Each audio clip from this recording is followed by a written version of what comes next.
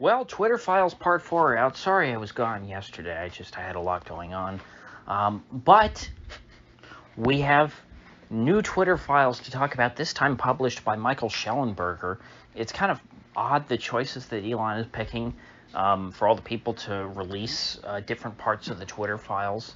I mean, I guess they're not bad choices. I'm not a fan of Bari Weiss, but I think that, for this purpose, she's fine. Matt Taibbi, I think, was a great choice.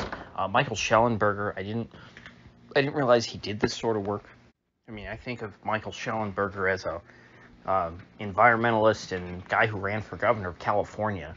That's I don't know. It just when ideas of, oh, hey, if I'm gonna give out these Twitter files to journos, who I think I can trust, it's just, I don't know. Michael Schellenberger wouldn't pop into my head. Not that he's not trustworthy. I think he's a pretty good guy, and he has a good thread. Of course, on Twitter. I'm sure that was a rule when getting handed the Twitter files. You have to publish it on Twitter before you, put out your own thoughts on, like, your Substack. All of these people, by the way, are on Substack that Elon is giving them to. Nobody who's a part of any sort of organization, which I think is a good move. I'm glad to see Elon elevating the Substackers. So what's in Part 4? I mean, it's a lot of interesting internal, I don't know if these are from Slack or whatever, internal communications from Twitter, featuring prominently Yoel Roth, that guy who Elon axed a few weeks ago, who has kind of been trying to cover his ass in the media, saying, hey, maybe we did some things that we shouldn't have, and, I regret that. But it has been made clear via these leaks that it was Yoel Roth himself who insisted intensely on the banning of one Donald J. Trump. Even when his subordinates and other employees said, gee, Yoel, are you sure that we should ban Trump? I don't really see anywhere that he broke the rules. And he said, it doesn't matter, we just got to get Trump. And if the media asks, give them some BS thing about how, hey, yeah, we can't point to any established policy that Trump violated, but you know what, just the facts on the ground evolved too quickly, and we couldn't change our policies fast enough, so we're just going to have to take unilateral action. For those of you unfamiliar, Twitter, I don't know if they still have this, but back in the day, they had a policy that, normies and anons could get banned for saying mean words or for having the wrong opinion, but if, a tweet is in the public interest, to be out there. If you've got an important person like a politician or something saying something that Twitter doesn't like, Twitter will leave it up because they think that it's in the public's interest to know that a public figure is saying these things. That was the gist of the idea. And so Trump, could get away with saying things that his followers couldn't. And it wasn't just Trump, it was lots of prominent people, particularly elected officials whose word actually, has some weight when it comes to governing the country. And so Twitter, once upon a time, thought, what, people should see that if elected officials are saying things, even if we don't like it. But they decided to backtrack on that and ban Trump anyway, because, well, the orange man was just too bad for them. That really was the excuse.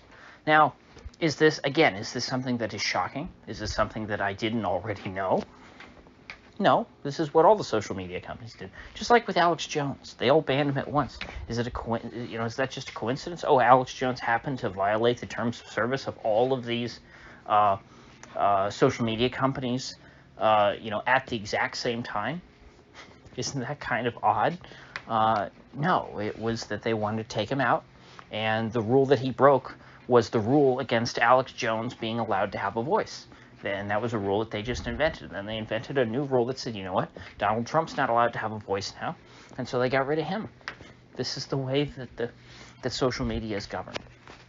So that's really all you need to know, as far as I'm concerned, about the Twitter Files Part 4. And that's really what all the Twitter Files have been about. You don't read the Twitter Files to get new information. You read the Twitter Files to figure out the inside workings of how all this went down. Who the particular players were making which decisions. Getting some inside gossip but you're not going to, as far as the big picture is concerned, you're not going to have anything new, I don't think, introduced. Of course, there was that FBI guy. That was something new, although it was not something unexpected, but I found this a little more significant. There was an FBI spook who was a very high-ranking official at Twitter that I mentioned before, who was trying to censor the Twitter files.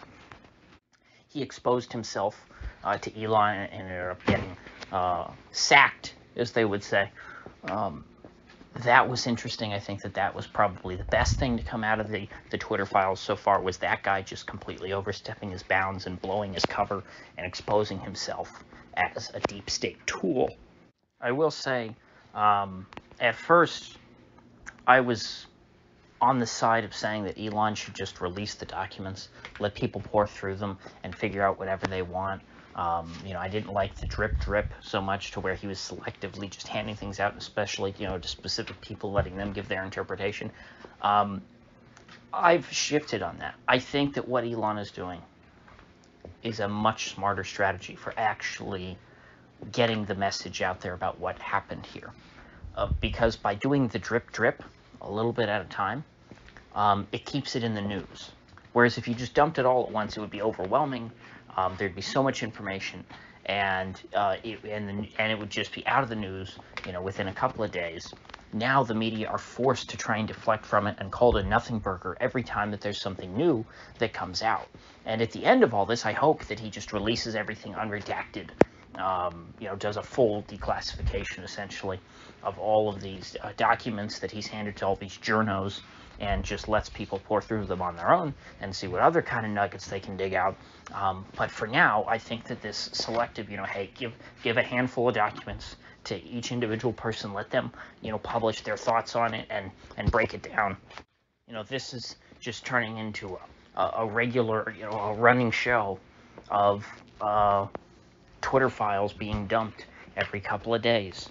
And that's good for him because, it keeps Twitter in the news, and it also, builds his reputation as some sort of like free speech defender. It's going to attract new people to Twitter because they'll see, hey, wow, Twitter was so bad before, but, Elon's trying to change things. It's good. I think it's good, very good publicity for him. And it also distances Elon from everything that's happened before, because he's putting out there and saying, hey, this was these guys. I have nothing to do with this. This was old Twitter. New Twitter has nothing to do with this. So I still will never drive a Tesla, but I am thankful for Elon's service in this case. I think he's doing a good job so far. Obviously, he is not going to be anywhere near the level of what I would like in terms of free speech. But you know what? He doesn't have to be, because he's much better than all the other big guys. Twitter under Elon Musk will still be less free than it was back in 2014, 2015. But Twitter under Elon Musk will be freer than every other major social media site, in 2023. So things have gotten worse. We're not going to, repeal all of the bad stuff, because now you have Elon, who is more censorious in nature than 2015 Jack ever was. But he's not, censoring, I think, the most important things for the most part. At least we haven't seen that yet. We haven't seen a really important story that Elon has censored.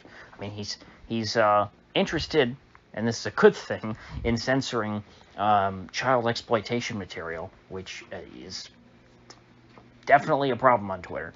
I don't know, maybe it is less so since he took over, but I've heard that for a long time. So I'll be clear, I'm glad he's censoring that. But there's some other stuff, like with Alex Jones, for example. That's a clear weak spot in his supposed commitment to free speech. Because remember, Alex Jones was only banned a few years ago. So, we're only turning back the clock of censorship, a couple of years. I'm not gonna say, wow, you're a great God Emperor, Elon for president. But you know what? Maybe that's him being himself, because it's not like Elon was ever, this great warrior of freedom. I think it's that the mainstream tech bros have gone so off the deep end, and Elon is still the same guy that he was. Elon hasn't gotten better. Everyone else has gotten worse. And so by default, Elon taking over Twitter has made Twitter much better, but it's still Twitter run by Elon.